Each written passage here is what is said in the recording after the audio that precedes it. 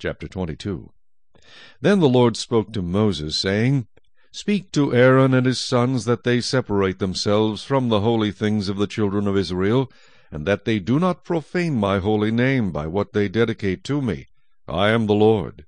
Say to them, Whoever of all your descendants throughout your generations who goes near the holy things which the children of Israel dedicate to the Lord, while he has uncleanness upon him, that person shall be cut off from my presence. I am the Lord.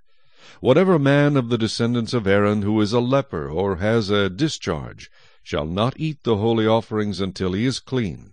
And whoever touches anything made unclean by a corpse, or a man who has had an emission of semen, or whoever touches any creeping thing by which he would be made unclean, or any person by whom he would become unclean, whatever his uncleanness may be, the person who has touched any such thing shall be unclean until evening, and shall not eat the holy offerings, unless he washes his body with water. And when the sun goes down he shall be clean, and afterward he may eat the holy offerings, because it is his food. Whatever dies naturally, or is torn by beasts, he shall not eat, to defile himself with it. I am the Lord. They shall therefore keep my ordinance, lest they bear sin for it and die thereby. If they profane it, I the Lord sanctify them. No outsider shall eat the holy offering. One who dwells with the priest or a hired servant shall not eat the holy thing.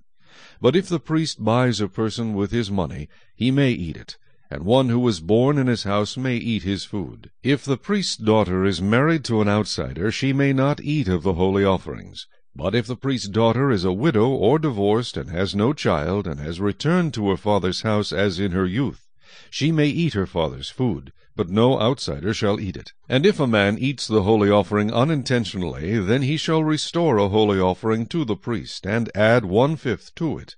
They shall not profane the holy offerings of the children of Israel, which they offer to the Lord, or allow them to bear the guilt of trespass when they eat their holy offerings. For I, the Lord, sanctify them. And the Lord spoke to Moses, saying, Speak to Aaron and his sons, and to all the children of Israel, and say to them, Whatever man of the house of Israel, or of the strangers in Israel, who offers his sacrifice for any of his vows, or for any of his freewill offerings, which they offer to the Lord as a burnt offering, you shall offer of your own free will a male without blemish from the cattle, from the sheep, or from the goats. Whatever has a defect you shall not offer, for it shall not be acceptable on your behalf.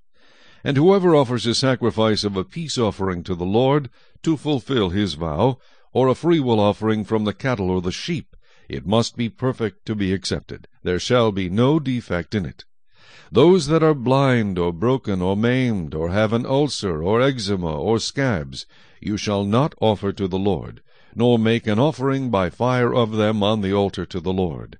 Either a bull or a lamb that has any limb too long or too short you may offer as a freewill offering, but for a vow it shall not be accepted. You shall not offer to the Lord what is bruised, or crushed, or torn, or cut. Nor shall you make any offering of them in your land. Nor from a foreigner's hand shall you offer any of these as the bread of your God, because their corruption is in them, and defects are in them. They shall not be accepted on your behalf. And the Lord spoke to Moses, saying, When a bull or a sheep or a goat is born, it shall be 7 days with its mother, and from the 8th day and thereafter it shall be accepted as an offering made by fire to the Lord. Whether it is a cow or ewe, do not kill both her and her young on the same day. And when you offer a sacrifice of thanksgiving to the Lord, offer it of your own free will. On the same day it shall be eaten. You shall leave none of it until morning.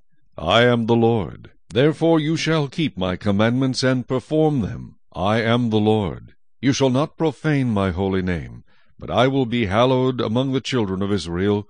I am the Lord who sanctifies you, who brought you out of the land of Egypt to be your God.